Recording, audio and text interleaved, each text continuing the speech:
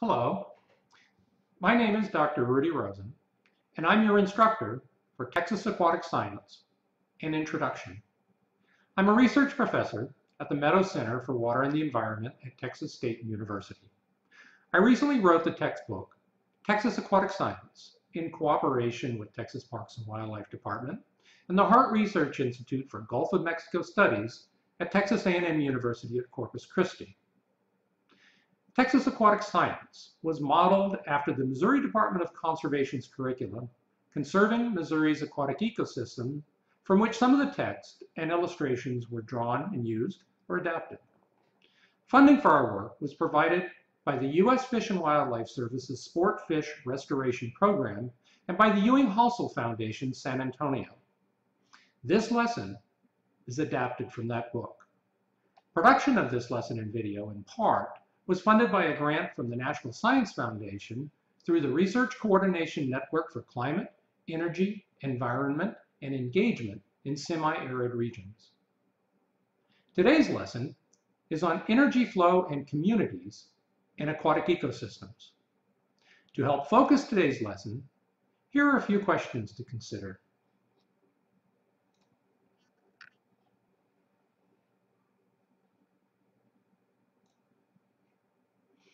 What are some of the basic survival needs of all living things? What is a population? What's a community? What is habitat? And why is habitat important? Why must organisms compete for resources? What is carrying capacity? What is a niche? Why is a niche important? What are invasive species? Why can they be a problem? What is the source of energy for aquatic communities? How does energy circulate among organisms in an aquatic community? What is a food chain? What's a food web?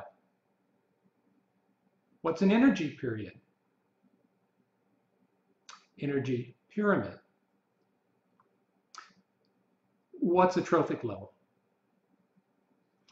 How do predator and prey species keep species populations in balance in communities? What is natural selection? And for additional consideration, here are a couple of additional questions. In what ways might food webs, food chains, and predator-prey relationships be different in a pond, in an estuary, and in the Gulf of Mexico? What happens when one piece is altered or removed altogether?